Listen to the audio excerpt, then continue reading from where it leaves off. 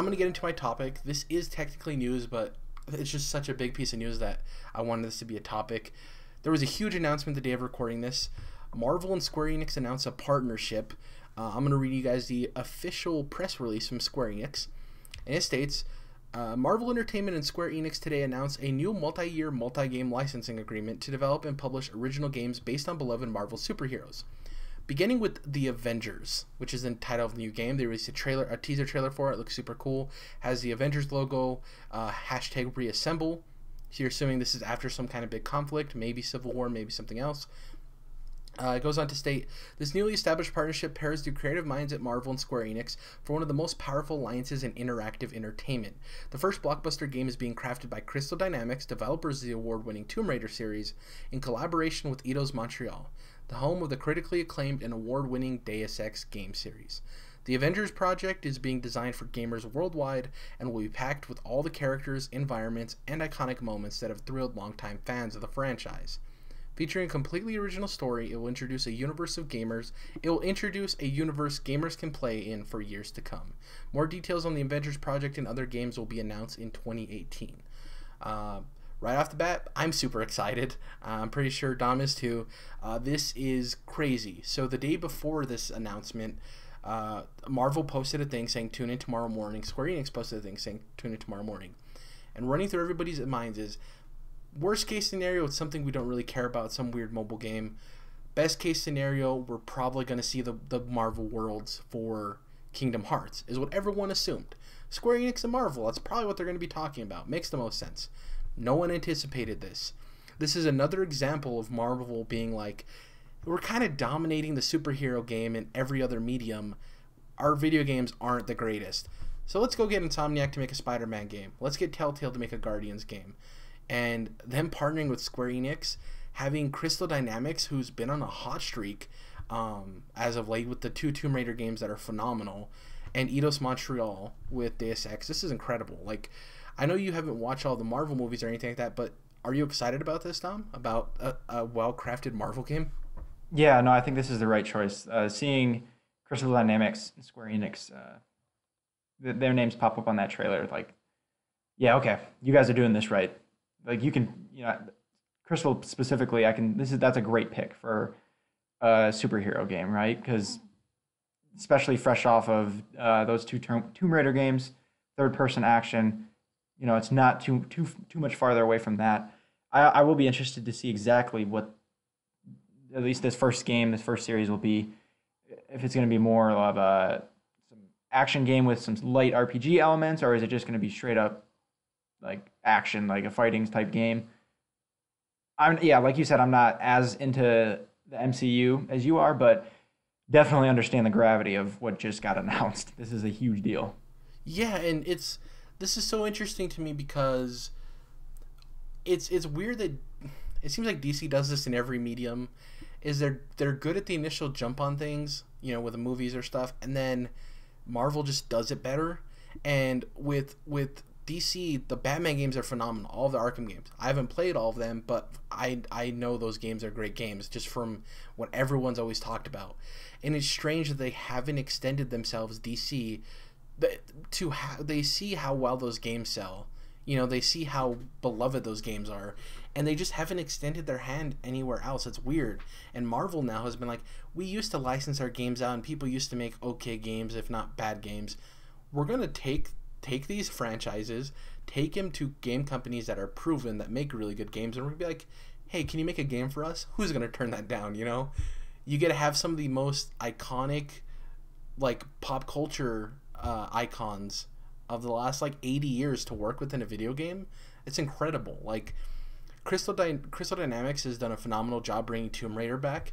Though Deus Ex hasn't gotten the greatest reviews, it's still a beautiful game and it's still a well-crafted game, and having them collaborate together is phenomenal. I'm kind of with you in the sense of I anticipate this game being more in the realm of Tomb Raider, where it's not an open world, but it's sectioned off open worlds, if that makes sense, like open areas. The other thing here, and to take this with a grain of sand, this game might not be out for a while. The fact is they announced this and they said more details on the Avengers Project and other games will be announced in 2018. Um, So I'm I thinking at best we'll get a game fall 2018. At At best, best. yeah, Yeah. yeah. So don't expect anything this year. I think they were waiting to probably be far enough along that they were confident in announcing this. I can only anticipate when they say multi-game, we don't know how many. They say that they're building a universe in the Avengers Project, meaning that at least that series will have at least 2 games, right? You can kind of assume that.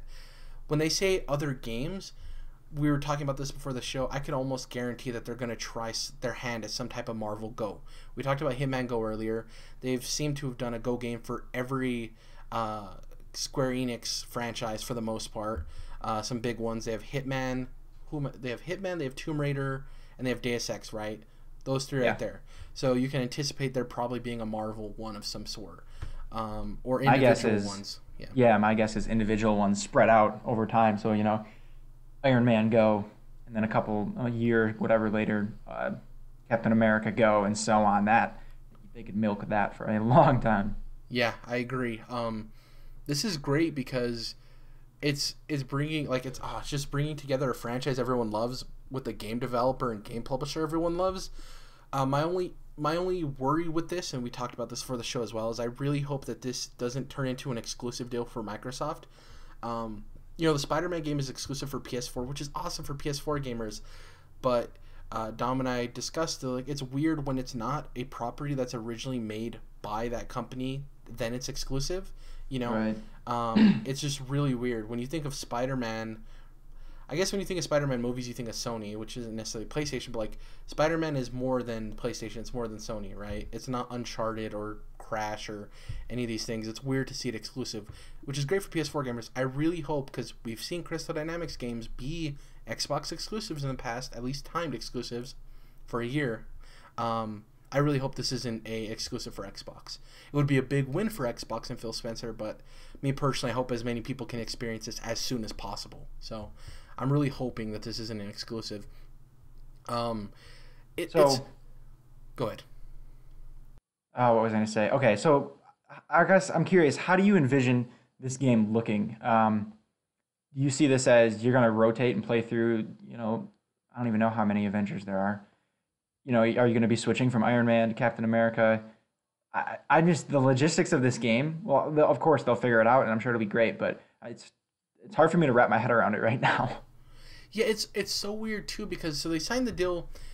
The wording of it is they signed a multi-game licensing agreement with Square Enix, and there's a game under Square Enix's umbrella, the developers Crystal Dynamics and Eidos Montreal making the Avengers Project, meaning that they could possibly have other game developers making other games under the Square Enix umbrella.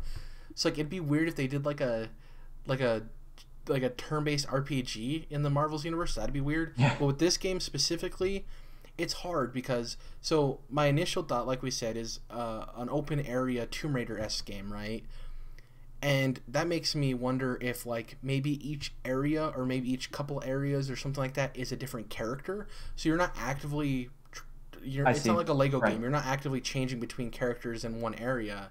It could possibly be that you change characters as the story progresses. The other weird thing here in the wording is it says introduce a universe gamers can play in for years to come. It could possibly be a multiplayer persistent game as well. Yeah, maybe this is an MMO. It could also be like an Overwatch-ish game, which would Just be like insane. more of a platform. Yeah, so it's like yeah. a shooter multiplayer game where you bring characters to it, and if it's the problem with that is Square Enix, Crystal doesn't have Tomb Raider's multiplayer is okay. That's not what they're known for. Eidos Montreal isn't known for multiplayer, so I didn't even know it had multiplayer. Yeah, it's like Uncharted's multiplayer. Some people say it's so great. It's okay. It's okay. Yeah, so neither of them really have a strong background in multiplayer, so I think I'm just reading too much into that. What I would love is if they brought back the Ultimate Alliance series, where did you ever play Marvel Ultimate Alliance? No. So, have you ever played Diablo games? No. No.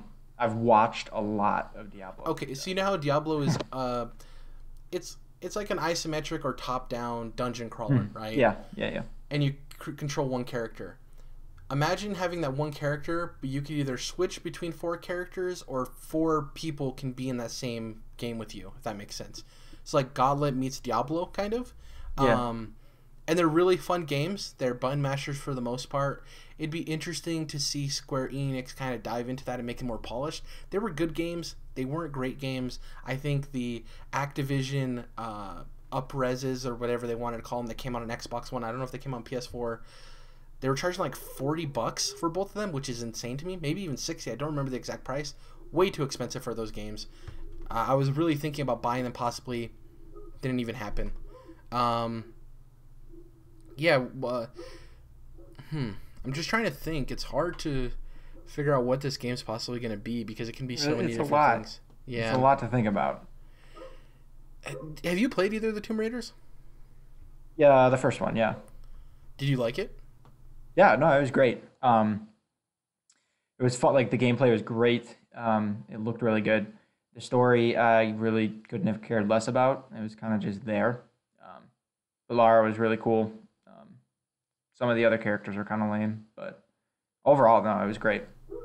Yeah, it's just it's weird. Like it's awesome that this deal was made, but it's weird because we don't necessarily have a pin on what this game is going to be, you know? So it's really interesting because with Insomniac and Spider-Man, it's like that makes sense. We know what that game is, right? You know exactly what it is. Yeah. It's infamous, you know. With this, it's like even the Telltale and Guardians of the Galaxy, we know what that game's going to be, you know? Mm-hmm. It's a Telltale game with the Guardian skin on it. What if Telltale comes out and like it's just a first-person shooter, like completely different than what they've been making? Yeah, and that leads me to believe that, like, you know, Occam's razor, usually the most obvious answer is the right one. Maybe it is just open area, Tomb Raider-esque, but Marvel characters, you know? And I'd be fine with that.